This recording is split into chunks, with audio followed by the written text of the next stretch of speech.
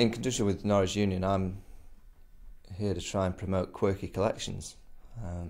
The idea is for people to, if they think they've got a quirky collection, I know there's a lot of people out there who have, upload all their pictures, all their memorabilia, all their collections onto the happiesback.com website. The 5 best will be chosen. They'll win £500 and also be very privileged and lucky to be involved in this documentary. So I guess I've been collecting sports memorabilia throughout my career.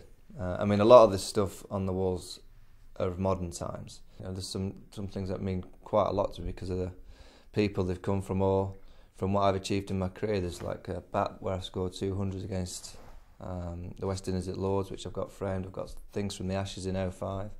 I'm proud of a lot of the stuff. It's nice to be able to look at, certainly probably in a few years when I get to 40s and 50s, and look back at what's been quite a good career. I know there's a lot of people out there with many different quirky collections. Well, mine's just pretty basic sporting memorabilia, but looking forward to seeing not only the 5 winners, but all the real strange and wonderful ones.